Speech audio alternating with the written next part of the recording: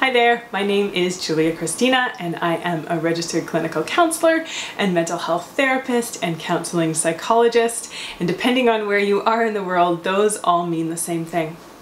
And today we're going to talk about part 2 of loving someone who has depression and how we can be there to support them in effective ways. So last time we talked about a few things that we could do and a few things that we sometimes may do that are not really helpful, and then looked at some better ways that we can approach our loved ones. And this is part 2. We're going to talk more about different things that we can do to support our loved ones, and things that maybe not be quite as helpful, not quite as useful.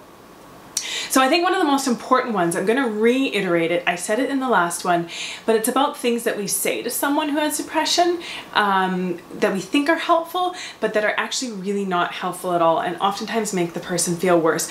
But it comes from a good place. We're coming from a good place, so we have good intentions. And those are when we say things like, you know, just get over it, the grass is always greener, look on the bright side, somebody always has it worse, if you just get out and do something, you know, you'll feel better.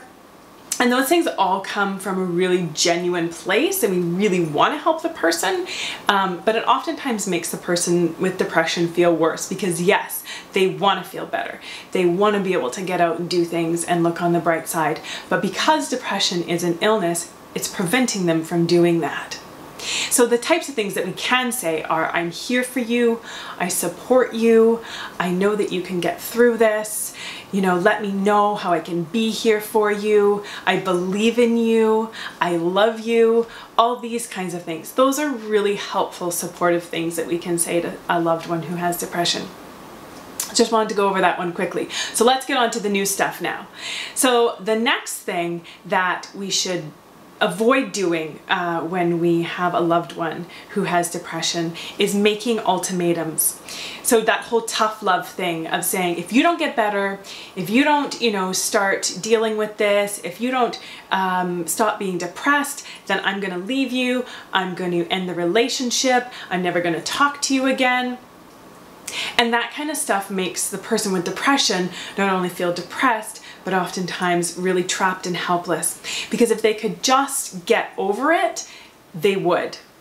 Now that said, as the loved one of someone who has depression, if being in the relationship with that person who has depression is getting to be too much for you, and you really feel like you can't be in the relationship anymore, then that's a decision that you need to make for yourself. But telling someone and threatening them and trying to like tough love them into changing, it just actually makes them feel worse and feel trapped, because if they could just get over it again, they would. So try to avoid, you know, strong-arming our loved ones with stuff like that. I know that we sometimes get frustrated and don't know what else to do or what else to say, but saying something like that, it's not helpful, and it's not going to be useful. Another thing that we need to be aware of loving someone with depression is to keep on them. You know, they're struggling and they might push us away, or they might turn down invitations, but it's not because they don't love us, it's because they're struggling. It's because they are feeling overwhelmed with the depression, and so they feel like they need to pull away.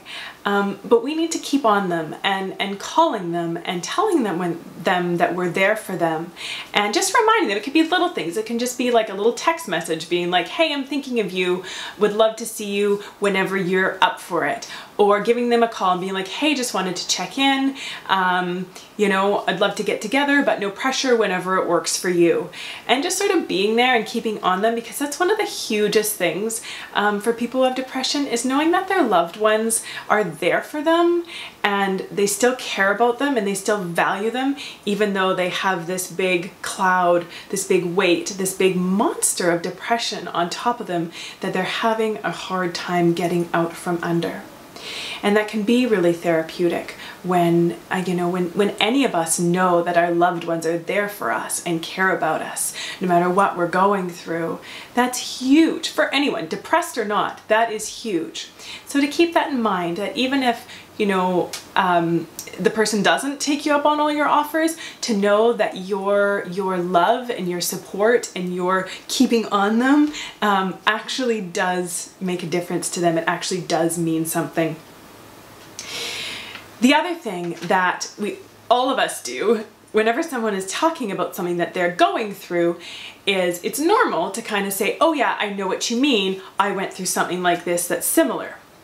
That said, when someone is talking to us about their depression or about what they're going through and about how they're feeling, it's important that we often, try to just listen. Try not to compare our experience to theirs, and at least not all the time.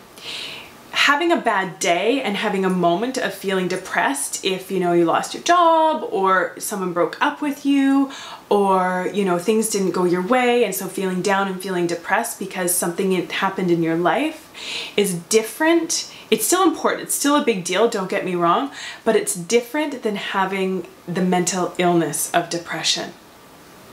So although we're trying to be helpful and say, I know what you mean, unless we've had depression, we don't know what they mean.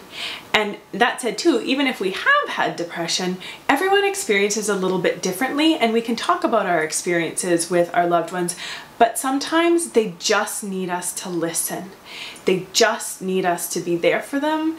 They just need to feel heard and to feel valued for what they're going through. Not necessarily that they always, need to hear about what we're going through. Not in every situation. And the other thing that's important to know about loving someone who has depression, that it's okay to ask. It's okay to ask them how they're feeling. It's okay to check in with them and be like, hey, even saying something like, on a scale from 1 to 10, 1 being you've never felt worse and 10 being you've never felt better, where are you at today? With the depression or with your mood or with how you're doing. It's okay to check in and ask. A lot of times I think we get scared of it and we don't want to ask, or we don't want to say the wrong thing, so we just don't end up saying anything. But it's okay, and it oftentimes feels good for the person who does have depression to know that their loved ones care enough just to ask. So those are the next set of our tips and stuff that we can do to help and support and love in the best ways possible someone who has depression. And it's not easy, and every day it's not an easy thing, that's for sure. But with some of these tips, with some of these strategies, once we start using them, it will become easier. It won't feel quite as draining. So thanks you guys for watching.